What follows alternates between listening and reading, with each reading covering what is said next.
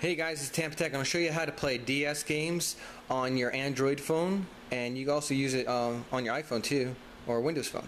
So I'm going to show you how to do this. It's real easy to do. I'm going to show you right now.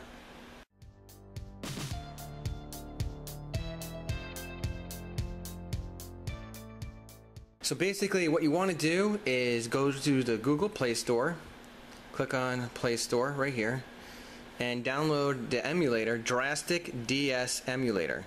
Again, it's right here. There's a free version and a paid version, but this works so well that I actually paid for it. The free version it gives you 30 minutes at a time, and it's like a demo, but it works really well. And you can actually turn it this way and you play your DS games, or this way and play all your backup DS games that you loaded to your phone.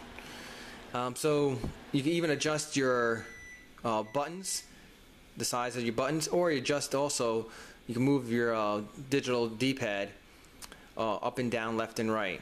So it's very customizable, and you can swap the screen or make the screen stretch out and bigger. And the DS works really well on an Android phone or your Windows phone or your iPhone. The reason why is because DS is made for touchscreen, and this is such a good app that it's actually rated almost 5 stars out of 5 stars. I don't know if you can see that. Very high rating. It works amazing. Click on DS right here. Now once you have your games loaded, you have to connect your your phone to your PC to load those backup games that to your computer, and then from there you connect your phone to your computer, and then you can transfer it to your phone. And I labeled mine DS folder, so I'm going to show you how to do that. Load new game, and here's the folder that it refers to. I put all my stuff on my SD card because my internal memory is only 1.2 gigs internal memory on my phone. I bought a SD card, like 8 gig SD card, so I transfer all my all my games and my music, my videos, all that stuff, pictures, and I put it all on my external SD card to save space on my internal memory on my phone. And I showed you how to do that in my last video, so if you guys are wondering. And just label your folder DS right here, and then you can see it all. There it is. You can even have cheat codes too, and you can start the game, and you can turn it this way or this way. It doesn't matter. Right there.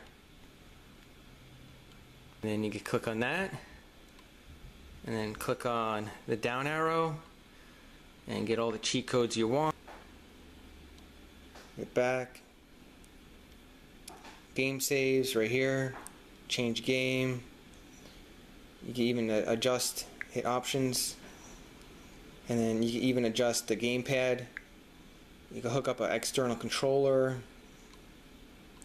All that cool stuff. You can make the buttons bigger, stretch out the screen. To play your, get the emulator is totally legal, and to play your backup games and your ROMs on your Android phone, that's legal because you own those games.